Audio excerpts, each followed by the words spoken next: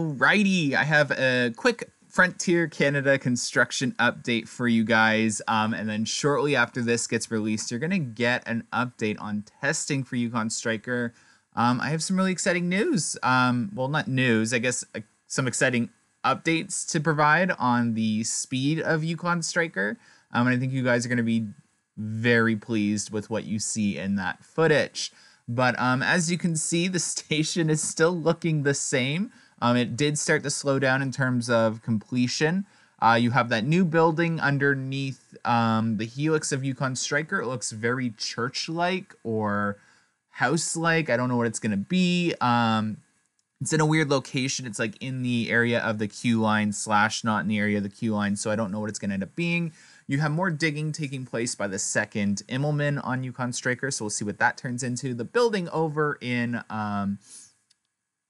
Kingswood, almost forgot the name there for a second, is coming along nicely. It's got the same windows as the green building with the metal roof over in the courtyard in Medfair. So it's got the similar design to that.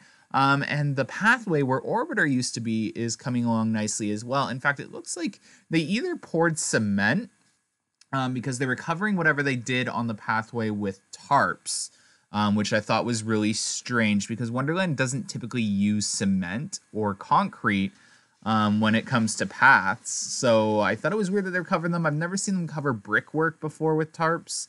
I mean, it was supposed to rain today and it is raining, so maybe they were covering them for a specific reason to not like remove the dirt or sand around that they put in between the cracks. It could be that.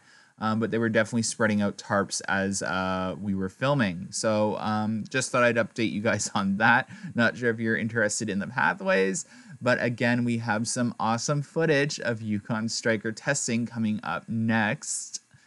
So unfortunately, you won't get to see too much of that in this video, but I am really excited.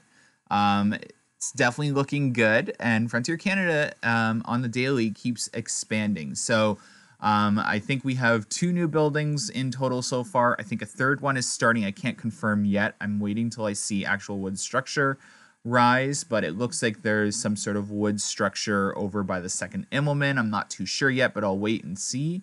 And then I'm expecting something over down there by the second path. There's a little cutout in the dirt. It's a very weird cutout too, the design of it. So I wouldn't be shocked to see that turn into some sort of building or maybe small restaurant, who knows? But there is a restaurant right near it. So I can't see them putting a restaurant right next to a restaurant, but it is Wonderland and the food lines are crazy. Anyways, hope you enjoyed this really quick update on Frontier Canada. Don't forget to hit that subscribe button, like the video, and stay tuned for that awesome video. Have a great weekend, guys. Bye.